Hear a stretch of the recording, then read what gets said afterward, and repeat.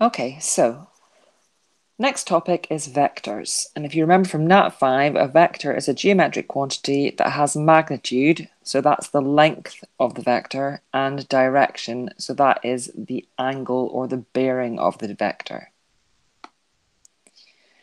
So the first bit of this topic we're going to look at higher level is to use position vectors in 2D and 3D and to use a distance formula in 3D.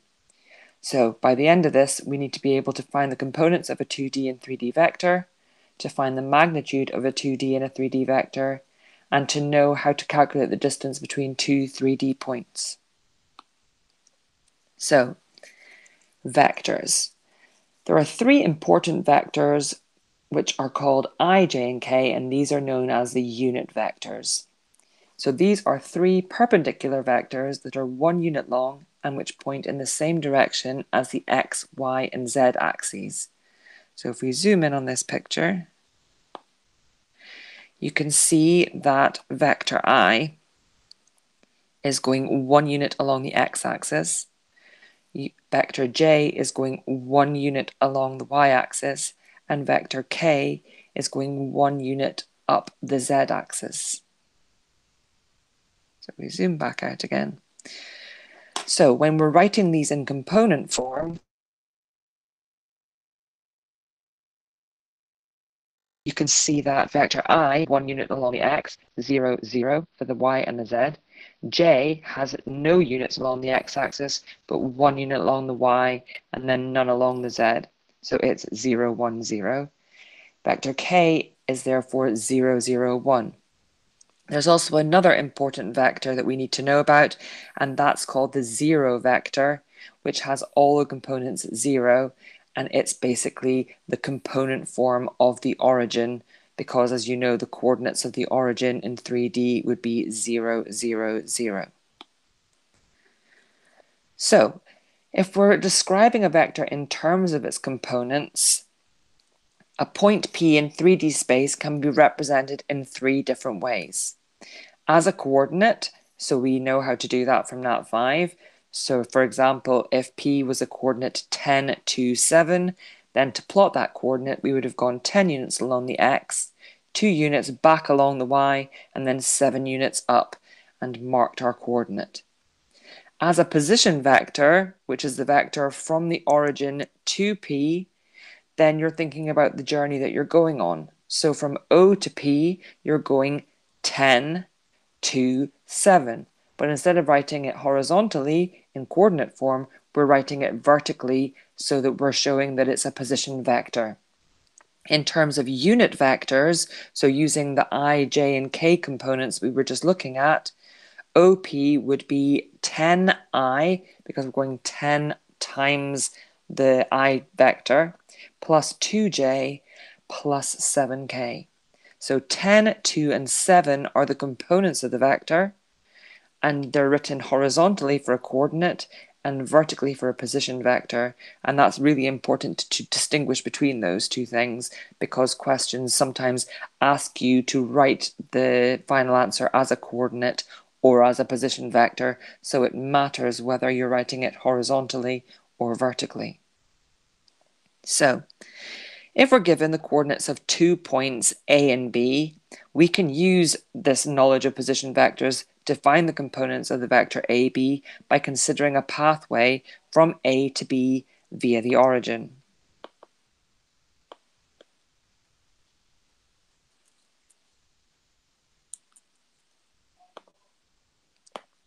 So let's zoom in on this picture.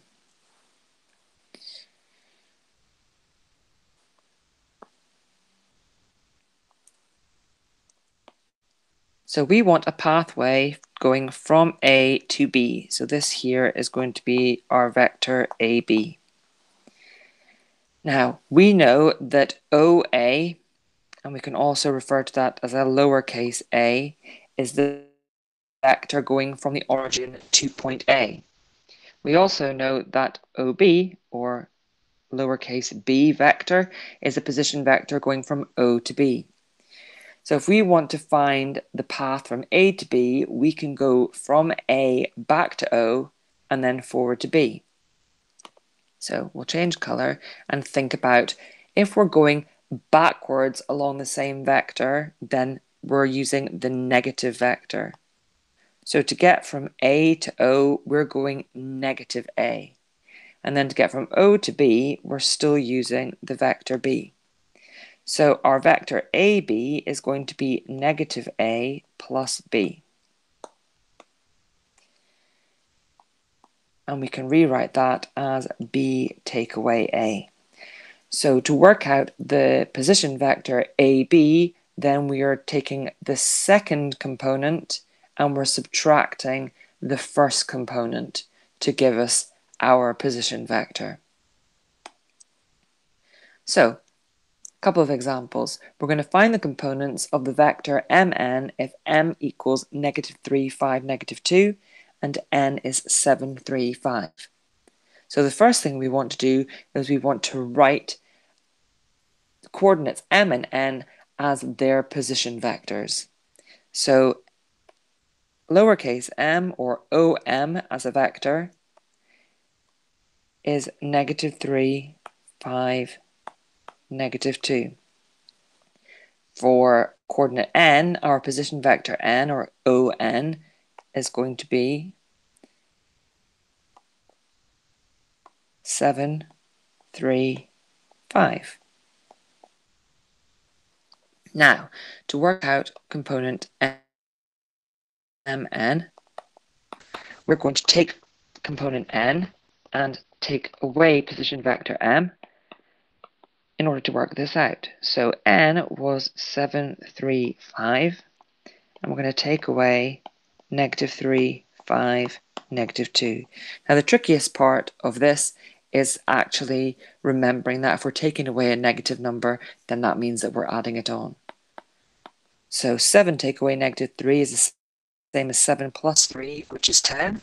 3 take away 5 is negative 2, and 5 take away negative 2 is going to give us 5 plus 2, which is 7. So mn has the components 10, negative 2, and 7. And if I wanted to write them in unit vector form, it would be 10i minus 2j plus 7k. So, as we previously mentioned, the magnitude of a vector is the length of that vector. And if you remember back to Nat 5, the magnitude of A is denoted by A bar. So we've got bars around the A to demonstrate that it's the magnitude that we're looking for. So the magnitude of the vector A, where the components are A1, A2, and A3, is given by magnitude of A equals the square root of A1 squared plus A2 squared plus A3 squared. So if we look at this example, we're going to calculate the magnitude of x equals 2i take away 5j plus k. So the first thing we're going to do is we're going to write position vector x in component form. So we've got 2 i's, we've got negative 5j's, and we've got 1k. Now we want to work out the magnitude of that vector.